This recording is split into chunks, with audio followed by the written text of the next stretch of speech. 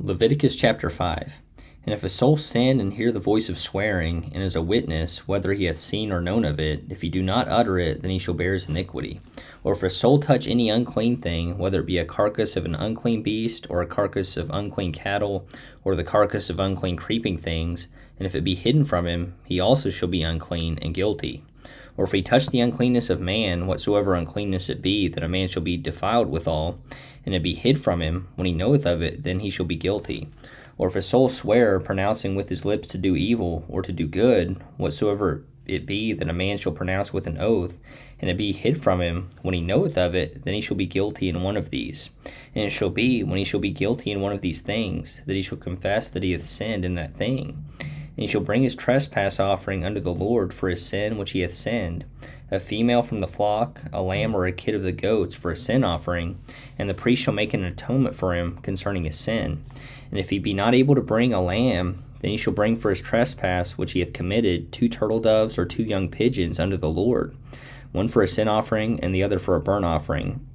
And he shall bring them unto the priest, who shall offer that which is for the sin offering first, and wring off his head from his neck, but shall not divide it asunder. And he shall sprinkle of the blood of the sin offering upon the side of the altar, and the rest of the blood shall be wrung out at the bottom of the altar. It is a sin offering. And he shall offer the second for a burnt offering, according to the manner, and the priest shall make an atonement for him for his sin which he hath sinned, and it shall be forgiven him. But if he be not able to bring 2 turtle doves or 2 young pigeons, then he that sinned shall bring for his offering the 10th part of an ephah of fine flour for a sin offering. He shall put no oil upon it, neither shall he put any frankincense thereon, for it is a sin offering. Then shall he bring it to the priest, and the priest shall take his handful of it, even a memorial thereof, and burn it on the altar, according to the offerings made by fire unto the Lord. It is a sin offering. And the priest shall make an atonement for him as touching his sin, that he hath sinned in one of these, and it shall be forgiven him, and the remnant shall be the priest's as a meat offering.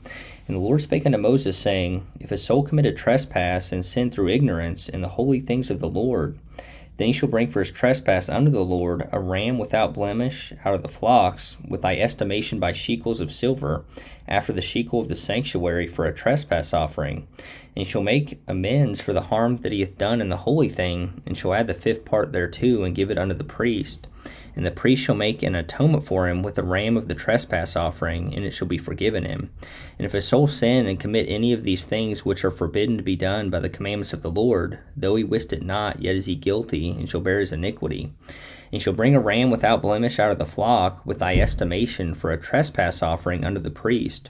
And the priest shall make an atonement for him concerning his ignorance, wherein he erred and wist it not, and it shall be forgiven him. It is a trespass offering. He hath certainly trespassed against the Lord.